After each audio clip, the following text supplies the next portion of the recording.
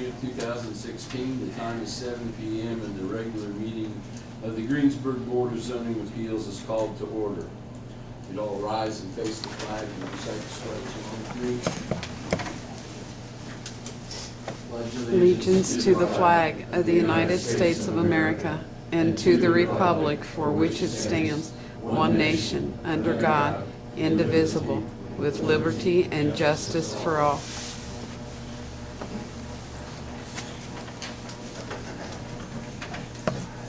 To comply with Title VI of the Civil Rights Act of 1964, the city requests that participants in this meeting complete a voluntary, anonymous survey that is available on the table at the back of the room. John, would you call the roll, please? Roy. Yes, present. Richard. Yes. David. Here. Steve. Here. Bruce. Here.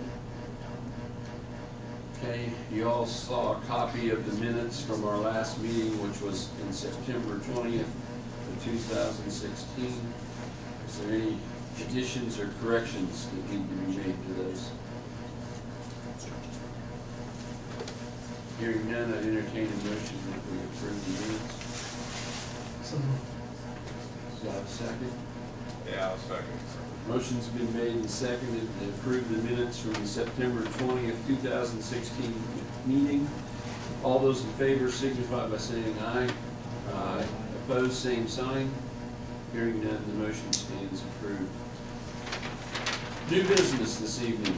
TMC Indiana 2 LLC is requesting a permanent variance for 1500 through 1516 North Lincoln Street, Greensburg, Indiana, as allowed by the City of Greensburg Code of Ordinances, Section 155.242B2.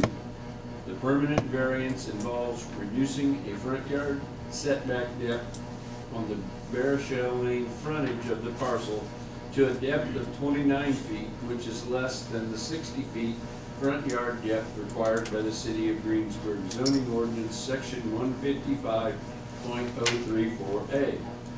Also, a temporary variance is requested on the same parcel to permit providing only 31 parking spaces during the construction of the new building and providing only 25 parking spaces during the demolition and repaving of the existing store site, rather than the 70 parking spaces required during the construction of the new store and the 87 spaces required during the demolition of the existing building and repaving of the area for additional parking. All as required by City of Greensburg Code of Ordinances, Section 155.087B. At the conclusion of construction, all required parking spaces will be provided. Ron. Property in question, probably most of us know, is the CVS site. The existing CVS store is here, and there's a little strip mall located right in here. This is Barachel Lane across here and Lincoln Street here. The petitioner is proposing the construction of a new CVS store in this general area. This dash line here, I believe, represents the existing strip mall, and this dash line up here represents the existing CVS store. The front yard setback provided along Lincoln is in conformance with our ordinance. The setback along Barachel is, I said 29 in the information I gave you to be safe. It's around 30 feet. The question is, because of the wording in our ordinance, I can read the ordinance, and sometimes I read it and I think it says on corner lots both with front yards, and other times I think maybe it says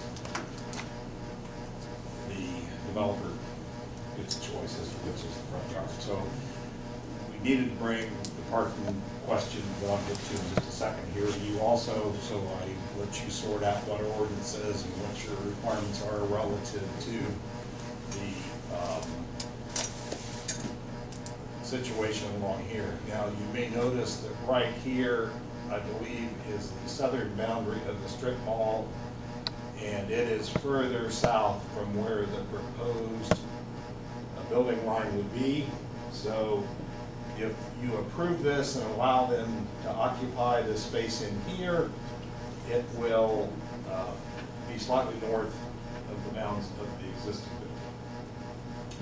The parking question has to do with, there's a line across here that they are proposing as a construction phasing. So this area, I guess, would be fenced off, and they would come in here and demolish this building, and these parking spaces that exist down here would no longer be available for the operation of the current store that's located up in here. They would build this, and when that is completed, they would develop the parking south of this line, and then they would reverse their operation. They would operate their store here and demolish this building and then build the parking shown in this area here. I don't remember the exact numbers, but I think there were 31 spaces that were going to be available while they were building the new store. And then when they opened the new store and while they demolished this, they would be down to, I believe it was 25 spaces.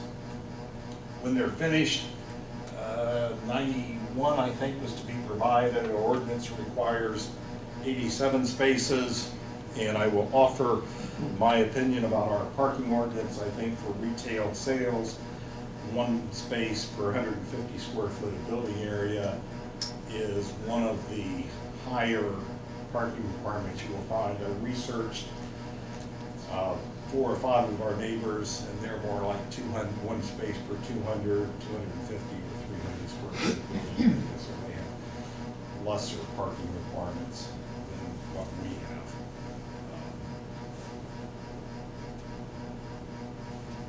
And just for your general information, we were talking about the reduced setback from our ordinance. The southern elevation here is what the building along Barachel Lane would look like. And then these are the views of the other sides of the building. Questions? Bruce? Well, back to your map there, I was looking at that multi-tenant mall, that still strip mall that operates there right this time. Is that where the fence is separating them, or is that will still exist while they're constructing a new store that this Variance is given? Is that correct? We have a representative petitioner who can probably answer that question better than me. Please introduce yourself for the record.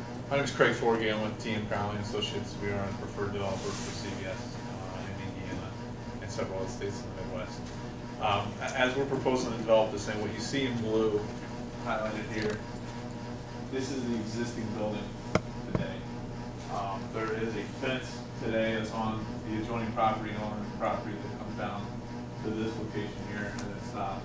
We're proposing to put a fence in, a board fence all the way down to past our drive-through, so that any cars or headlights that might be in the drive-through would be blocked by a board fence. Plus, we're proposing to do some additional landscaping in that. We're willing to put it on either side of the fence, whichever it makes it look good for the adjoining property owner. Today, there's actually, I believe there's only about a 5-foot landscape strip in there currently today. Our landscape strip along the east side of the property ranges from 9 feet 7 inches on the south to like 11 feet 9 inches on the north. So it'll be providing a little bit more of a landscape buffer than what's there today. Okay, the multi-tenant building that's behind the store that you're wanting to erect, it will remain open? No, it'll be demolished and those tenants are being relocated to another location. Okay, so those would be out of there in this new store? That's correct. Okay, that's correct. Some part of safety issues there. Yep, the only thing that will be in operation is the CVS Store itself during construction.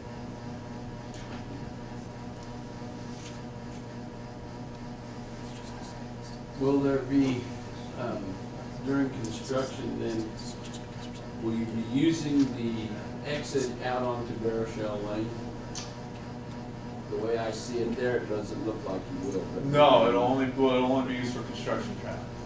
Okay. So my plan right now for during construction is we come into this red line, we put a construction fence all the way across. Okay, I really so- don't want cars going back and forth during construction, it's not safe. Right, that was one of my concerns, but you Yep. addressed. I was under the impression, as Ron was, that was for some time that building, that strip mall there, for lack of another term, was gonna still be being used. So that, I see from your drawing that that's not the case, so. Okay. Any other questions for board members, Davis? During the construction period on the new buildings, will the drive-up still be available on the old building? Yes.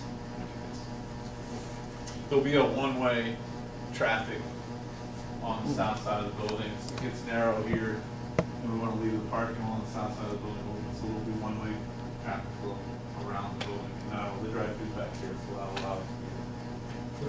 Yep. Yep.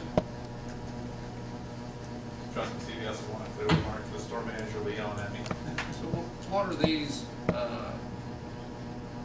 things right there? What are Those they are, representing? well, that's the sidewalk, and those are the 88. So is that a sidewalk you're gonna put Yep. in Yep. down all the way around it? Yep. You'll see them both up. You know, comes out with a little bit of level concrete and then it ramps up on both sides, and then you have them both up here as well.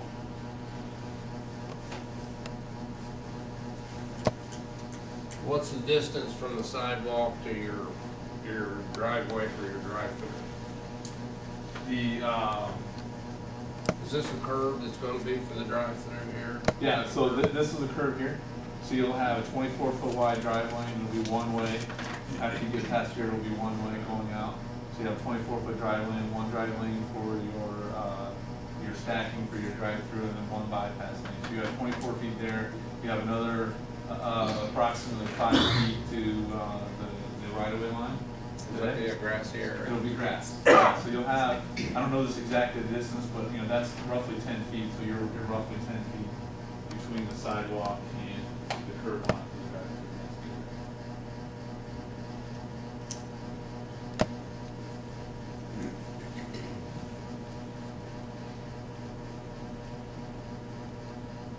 Any other questions from board members?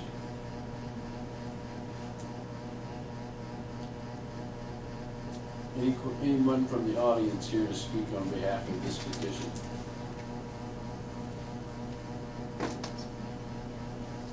Any other questions or concerns for Ron or any other thing on this issue? If not, I'll entertain a motion that we approve the request to limit, for the limited amount of parking spaces during construction and demolition, with the noted that when it's done, it'll meet all the requirements.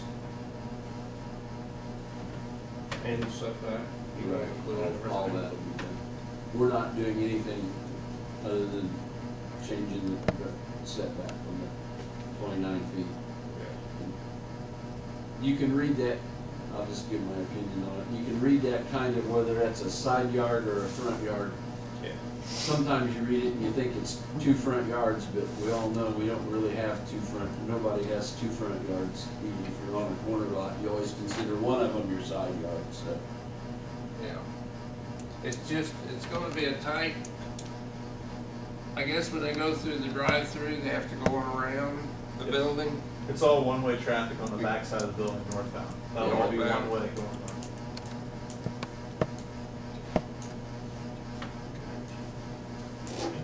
Well, I'll make a motion that we approve the setback in the parking space.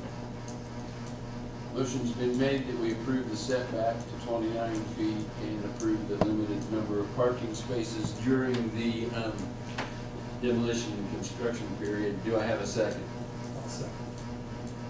Motion's been made and seconded. John, would you call the roll, please? Bruce, Yes. Steve, Yes. David, Yes. Richard, Yes. Roy, Yes. That's been approved. Moving on to item number 2. Larry and Cindy McCamment are requesting a permanent variance on a parcel of ground located along the south side of Park Road from approximately 520 feet east of County Road 150 West to approximately 1,300 feet east of County Road 150 West, Greensburg, Indiana, as allowed by the City of Greensburg Code of Ordinances, Section 155.242B2. The permanent variance involves permitting an accessory building with an area of up to 3,000 square feet for each of the 5 parcels to be created by a proposed subdivision, which would be in excess of the maximum area of 600 feet permitted by the City of Greensburg zoning ordinance sections 155.016A1 and 155.020C. And just for the record, you'll notice in your packet that we got a letter from Ross, Garvey, Walker, and Robbins attorneys, and it addresses issues that will be considered by the Plan Commission, not by the BZA. The drainage issues and cuts to for the driveways for these homes are not what we're deliberating about. We're just looking at the accessory buildings. Just want to make that clear. This part right here only pertains to the size of the accessory building. Ron? The parcel in question is located on the south side of Park Road, and here is County Road 150 West, and the area outlined in orange here is the site. It is zoned R1. In an R1 district, you are allowed by our zoning ordinance accessory buildings, which are freestanding garages, pool houses, storage sheds, those kinds of structures. You are allowed 1 accessory structure with an area up to 600 square feet. The petitioner will be before the Plan Commission this evening requesting approval of a primary plat for a 5-lot subdivision that looks like this. And again, this is the boundary of the site here. You are not to, it's not your duty to consider the subdivision, rather it is your responsibility to consider granting the request the petitioner is asked to be permitted to have on each of these 5 lots an accessory building with an area up to 3,000 square feet. These lots as proposed range from I think roughly 2.4 acres up to 4.3 acres. They are, by city standards, quite large lots. I believe in my report to you I had told you that there were proposed 20-foot side yard setbacks. In fact, the developer has revised that, and those side yard setbacks are now shown on the material being presented to the Planning Commission at 10 foot, which does satisfy our side yard setback requirements for an R1 district. So the question before you is, will you allow accessory buildings up to 3,000 square foot in area?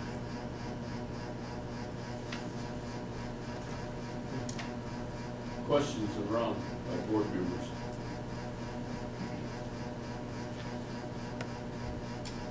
I would recommend to you that if you do approve this request, that any approval you grant be conditional upon the Plan Commission approving the plat on both primary and secondary readings and considerations. Or we get the cart before the horse here, I mean, want to get a zoning ordinance approval before that's even just developed. It's a little bit chicken and egg. The petitioner is asking to have a covenant on the plat that allows up to 3,000 square foot accessory buildings. And it'd be nice if we knew what they were gonna look like and where it was gonna be. That'll be for the Planning Commission to decide those issues, though. We're only really dealing with the size of them. And on that note, I want to, we've been discussing, you know, having higher quality, more expensive homes in Greensburg. Supposedly one of the weaknesses that people looking at our community to come here is that we do not have things like this, large lots that allow them to do things that you just wouldn't be able to do on a regular, what we think of as a city lot. Okay, so, you know, we're building the, Whitaker's got the place out there with the Preserve at Sand Creek. Yeah, the preserve at Sand Creek, thank you. You know, and again, those are larger homes and they don't really follow what we here in Greensburg have normally seen. So just something for you to think about is that people that are high-end, want to build a high-end house, they want to maybe have a pool and a pool, you know, building out there by it, and then a garage and a, who knows what else. That's what they want. That's the amenities that seem to be now that they seem to want for those type of homes. I probably should also mention that the plat will show, I think it's 105-foot setback for the front yards off of the front property line, where our ordinance requires, I believe it's 30 foot in our urban district. So the proposed setback is much greater. Those homes would set much further off of the road than typical development. Well, they're really deep lots. They are very deep lots. Yeah.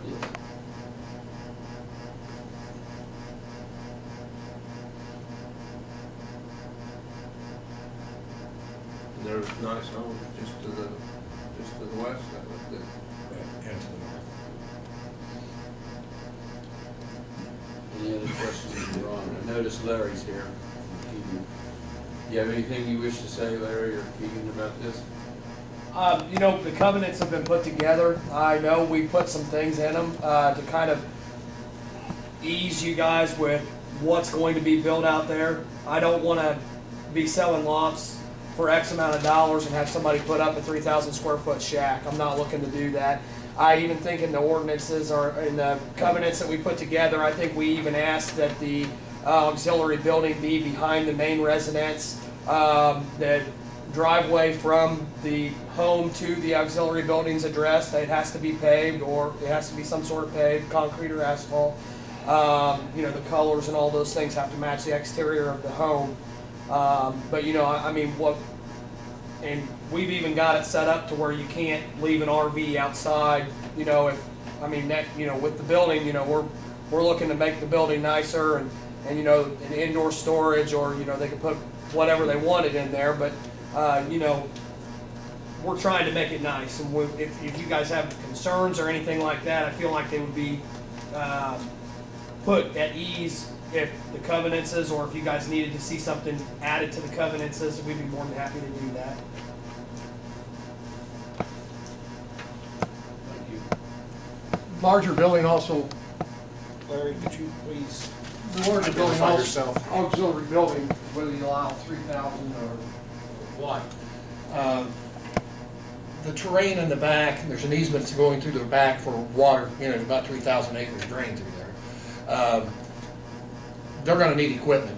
You're not gonna mow back in that ravine and through that easement with, you know, you're gonna have to have a small tractor and you're gonna have to have tools to keep it clean and nice. Building, they can't, you've got the covenants, they can't build less than 3,000 square foot. If it's a ranch, they have to have a 3-car garage, it has to be brick, rock, stucco. And we are looking for higher end. The lots start at 100,000, so I don't think they're going to be building anything too small on it. Well, I mean, our restriction, 3,000 square feet, I doubt that there'll be a 3,000 square feet. But they have the option. And the auxiliary building, in case they wanted to build a carriage building, you know, a second garage, like Wade has, Wow has on. And, that's the reason we asked. Thank you. Thank you. Anybody from the audience here to speak on this petition?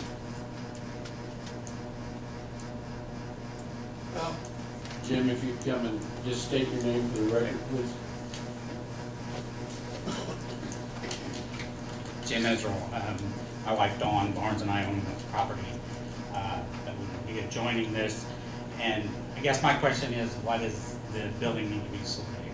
I've got a 36 by 45 outbuilding on our property, and I've got a little Kubota-sized tractor and a bush hog and a riding lawnmower and all various garden stuff in mine. And, I mean, it's ample. It just seems like it's a lot. Like it's a big building. Yes, I understand it's going to be big houses and very nice and so forth, but I still think it's just excessive in size of the building.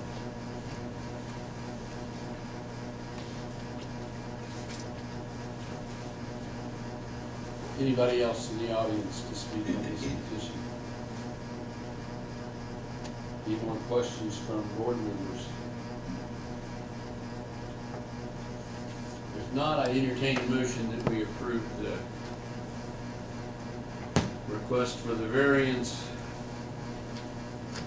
to allow accessory buildings up to 3,000 square feet on each of the 5 lots.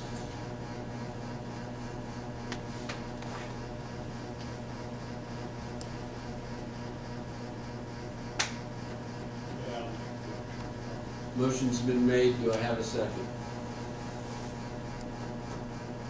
Yeah, I'll say All right. Motion's been made and seconded. John, will you call the roll, please? Richard, Yes. Roy, Yes. David, Yes. Steve, Yes. Bruce. Yes. Okay. Next item of business is report for the zoning, from the zoning administrator. I can tell you that there will be a meeting in January. We do have a petition for a sign variance. So there will be a meeting in January. Beyond that, I don't know too much. Any general questions of me? Any Yeah. other questions? Do you need that sign-off sheet for that little video we were supposed to watch? Is that the internal controls Yeah. video? Those need to go to the clerk treasurer's office. We can drop it at the front desk, I think, Sarah. We'll get it there. I'm gonna be out the rest of the week, so. Vacation. Gotta use it up for the AC or? Any other items? BZA members, anything else you want to talk about? If not, I entertain a motion, we adjourn. Done.